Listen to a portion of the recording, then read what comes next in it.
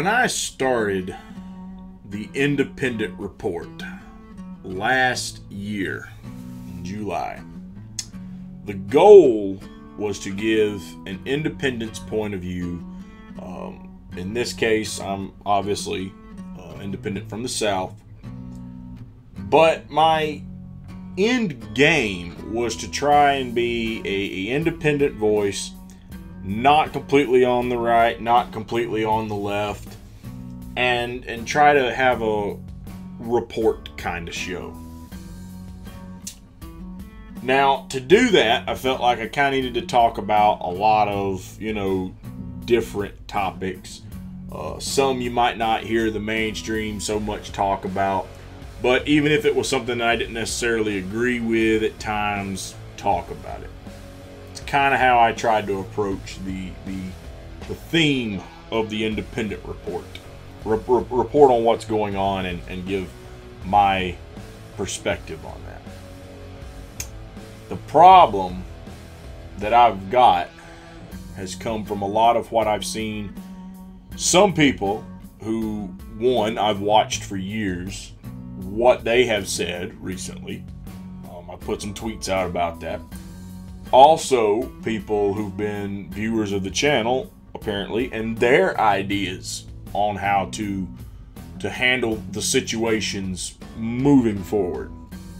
Okay? And even people who've commented in the videos recently. They've pitched their ideas. And here is what I have found. I'm not like a lot of other people on YouTube, on Twitter. And so therefore, this end game of coming out here and trying to do the reporting, here's what I found out. I can't talk about these issues in a reporter tone, because some of them get underneath my skin a lot and they piss me off.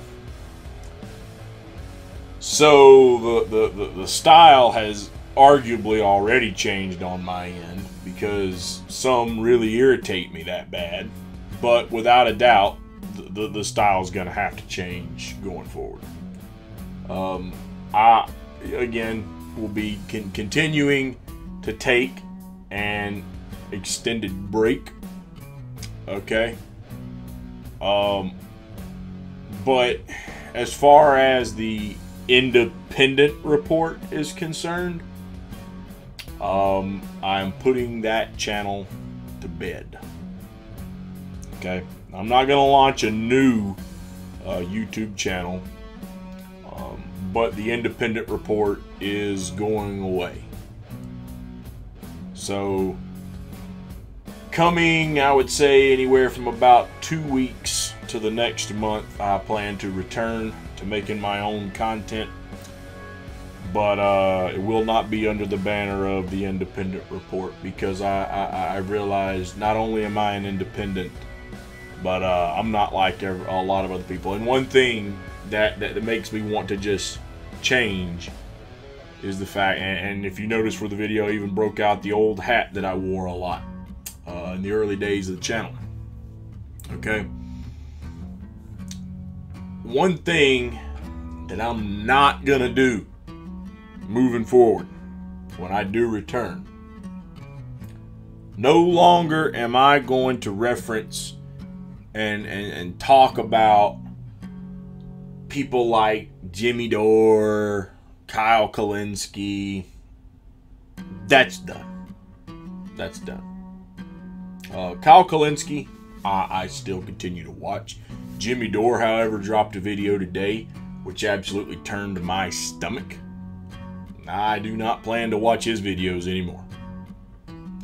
Not to say he might not have had some fair criticism in a little bit of the video, but 90% of that video turned my stomach and really bothered me.